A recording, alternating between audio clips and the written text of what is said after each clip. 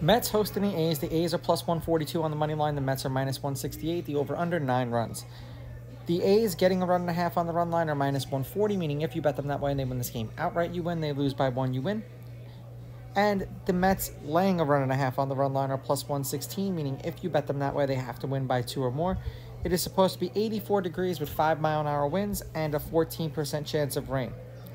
Neither pitcher pitched against the opposing team last year or this year. Head-to-head, the Mets are 7-3. The road team is 7-3. The favorite is 7-3 on the money line. The underdog getting a run and a half on the run line is 6-4. There have been 4 one-run games in the last 10 meetings. The over is hitting their last 2. The over is 7-3, and the over 9 is 7-3. The over-under went up from 8.5 to 9.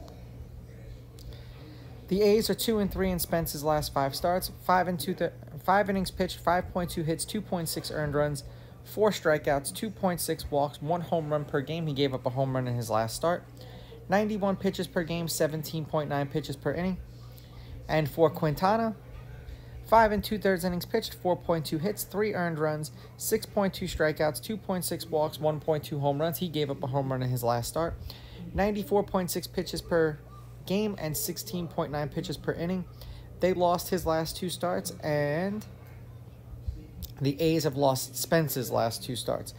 The A's are 5-5 in their last 10, 3-1 in their last 4. 1 run, 12 runs, 13 runs, 10 runs. 1 run and a win, 8 runs and a win, 9 runs and a win, and then 1 run in the loss today.